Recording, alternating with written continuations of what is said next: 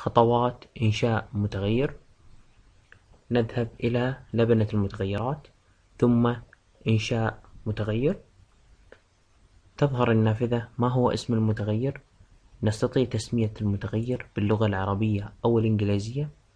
نستطيع تسميته سواء كان حرف أو اسما.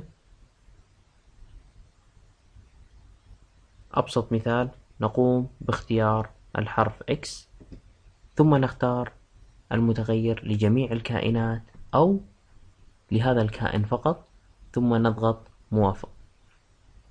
عند إنشاء المتغير تظهر اللبنات التالية: إنشاء متغير أي إنشاء متغير آخر، حذف متغير أي حذف المتغير X، اجعل المتغير X مساويا لصفر حيث نضع قيمة المتغير نستطيع تغييرها، غير X بمقدار 1 نستطيع تغيير قيمة المتغير في اللبنات، أظهر المتغير حيث يتم إظهار المتغير في المقطع البرمجي، أخفى المتغير يتم إخفاء المتغير في المقطع البرمجي.